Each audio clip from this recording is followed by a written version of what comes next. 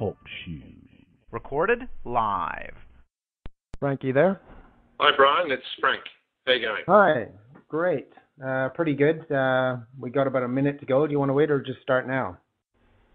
Oh, we'll start the recording and then we can ease in. Let's do that. Yeah, I'm going to have to go in and edit later because going in there was a glitch. It started right away. So welcome everybody to the call tonight, to the open call of the UCADIA University. I'm Brian T. Collins and I'm here with your host Frank O'Collins. And there's a lot of ground to cover tonight. So Frank, why don't you take it away? Yeah, thanks, Brian. Welcome everybody to the regular Wednesday night UCADIA call. For those that are listening, yes, there is a lot to get through tonight.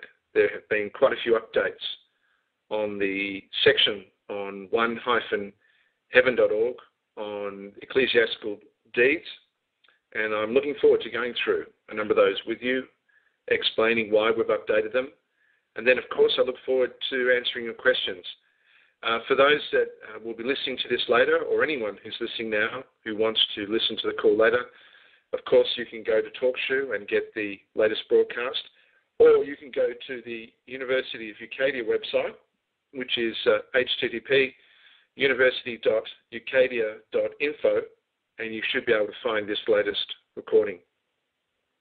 So thanks again for all who are on the call now and those who will be listening later. So the topics tonight, given the updates that have taken place on the design of the ecclesiastical deeds, this is going to be the main subject of our discussion tonight and should take most of the call. However, given there are 9 months to go before I have to step down and make sure that everything that has been created in UCADIA has been conveyed to the communities, I just want to quickly mention the focus that is coming up very much in the next week on the launching of how to save and help your community. And you'll be hearing from next week and a bit tonight, but certainly a bit tonight and then next week and each week thereafter, a growing emphasis on the absolute importance of building these communities. And you'll hear tonight when I talk about the kind of remedies and the kind of research that led us to make the changes to EDP. It's because of the importance of building the community. It's because of the importance of no longer being islands and being able to be picked off one by one by a group that refuses to learn and remains very much self-satisfied that their world will continue. So let's get straight into EDP updates. And for those that are on the call and listening, I am referring to the updates on 1-heaven.org on the home page. When you go to the home page, you'll find that if you click on the ecclesiastical deed poll box, that is where I'm going. So I want to start with a couple of important things. One definition of insanity that is popular is the idea of doing the same wrong thing over and over again. The intention behind the ecclesiastical deeds has not changed. I'll repeat that because it's important. The intention behind the ecclesiastical deeds has not changed. From the first time that we issued and showed and discussed ecclesiastical deeds, the intention was, and still is, that you are not a slave. You are competent. No one owns you. No one has the right to claim you. And certainly this is not what UCADIA or 1-Heaven or any part of what we're doing is doing. And certainly no system that you were born into has any right whatsoever to claim your name, to claim your flesh, and certainly no right to claim your soul. All that's happened is that as all of you, and those that will be listening later, but as we have received feedback from you as to the overwhelming ignorance that exists at a district, local, council, and even state and province level, it has become clear that to still promote that there is any kind of remedy possible at a local, district or state level would be fruitless and would be disingenuous. Now, I said there are a couple of points, and this is the third point. The purpose of issuing the ecclesiastical deeds, the purpose of doing the paperwork and procedure is not first to have a magic bullet, but to perfect your claim of right and to perfect the dishonour of the existing system. Now, as many of you have seen in the last week, 2 weeks, regimes that have been in power for more than 30 years can fall in days. And if you had asked anyone 2 weeks ago, or let's say 3 weeks ago, was there a chance that Mubarak would be thrown from power in Egypt, most would laugh at you and say, there is a man that has ruled with such an iron fist that no one has a chance of such a feat. Now, the same would be with Gaddafi. People would say, what's the chance of Gaddafi and his corrupt family from being thrown from power in Libya? And people would laugh at you. Albeit, Gaddafi, being the kind of psychopath he is, has already laid out that he will torch and destroy Libya before he will see anyone take it from him or his sons. Well, he will lose and is losing and will soon be moved from power. So the change in a regime can happen in days. And the problem has never been in the change of regimes, but in the restoration of law. Because when you look at history, one of the scary facts is that rarely has effort been made into perfecting and restoring law other than the pursuit of power. What good would it be if we were to succeed in seeing these people thrown from their offices because of their dishonour, only to be confronted with a replacement of people with even less ignorance and even less integrity than the present? Now, there are people who live for revolution. There are people who push for revolution.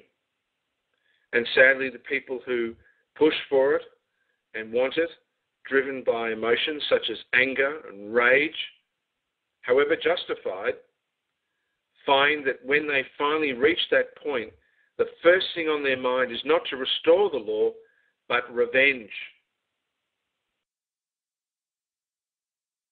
Well, revenge and blood and fire and hatred does not heal the remaining problem. And as much as we get frustrated by the police in our various societies that we live in, think about this. What if the police absolutely weren't there? In some states of America where they're planning to cut the financial budgets, that ultimately might be a reality. And that's a scary thought. As the breakup of Yugoslavia showed, when there is a complete absence of law and order, societies, very well-educated societies, can quickly fall apart into the kind of Armageddon horrific movies that we see sometimes produced from Hollywood. So the primary goal of what we're doing, the intent that has never changed, is to perfect our claim of right and to perfect their dishonour, and most importantly, to continue to become competent in the law, to finish the restoration of the law, to finish the canons, the 22 books of canon law, to finish the covenants and the charters so that they're in place, and so that the conveyance of property transposes from the covenant of one heaven down to the globe union, down to the Americas unions and the African Union and the Asia Union, down to the various national free societies, to the states, and then down to the local communities. And all of this has to happen in the next 9 months. And all of this has to be in place in the next 9 months, including supporting of local currencies and supporting of marketing and exchange in local currencies and roles and education and support through a UCADIA IT community. And all of this has to be in place. So I know it's frustrating. More than frustrating, I know it's frightening when confronted with the personal issues of people threatening to put you in jail or take your home or take your car or take your children. And that these things, because of their very nature, are front and centre for our concern, and why we are interested, not just interested, why we are seeking remedy, and why we're willing to seek remedy from whomever sounds credible sometimes in presenting that remedy. I understand that fear. I understand that fear. So the changes we've done have come because we're not going to stand around and see and be witness to the level of ignorance anymore at a local level. I believe we have proven beyond a shadow of a doubt that there is absolutely no remedy to be found at a local, community, regional, or certainly a state level in their system. And so now the EDP process moves to a national level. Now let's go through then some of these changes and some of the information that sparked the enhancements and the importance of it, and hopefully how this will help you in what you're doing. So first off, I said the intentions not changed, but before I'd be remiss if I didn't cover this point.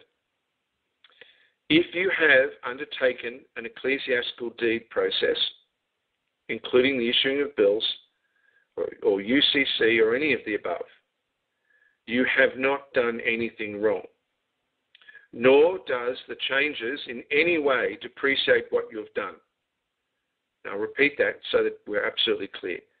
If you have done the ecclesiastical deed process, that was the old process, then you have not made any mistake, nor has anything you've done now become irrelevant or wrong. This process is merely an evolution. You are not required to repeat the process. You're not required to repeat the process. If you choose to repeat the process at a national level, that is entirely up to you, but it does not diminish what you have done at all. So please, I don't want anyone to feel that they have spent weeks, and in some cases months, perfecting this, only to feel that what they've done is all for naught. It is not for naught. As I said, if you have done an ecclesiastical deed poll, it is a perfected claim of right. The intent has not changed. Now, that in mind, let's go through some of the key insights that brought us to this point. I'm going to start with a new one that we haven't gone through before, and it's an odd-sounding word, and it is the topic of indulgences and negotiable instruments. Now, the article I'm talking about is on one-heaven.org. When you click on ecclesiastical deed poll, you'll see a link there, both in the contents and down the side. On the side it says Negot Instruments, and on the introduction it's the third link down, and it should show you indulgences and negotiable instruments. So please click on that and let's go through this article. If you say to someone, what's your idea of an indulgence? And I don't mean indulgence like spending at home with a big tub of ice cream and watching your favourite movie. I mean indulgences as in terms of religious indulgences. Well, most people today have never heard of them. So if you are educated and you're under the age of 35, in many cases people would say, I don't know what you're talking about, because they just don't talk about it anymore. If you're older than that, or you've gone had a higher education, then you may have some vague recollection. Or your church may have told you about this. So some might say, well, when I think of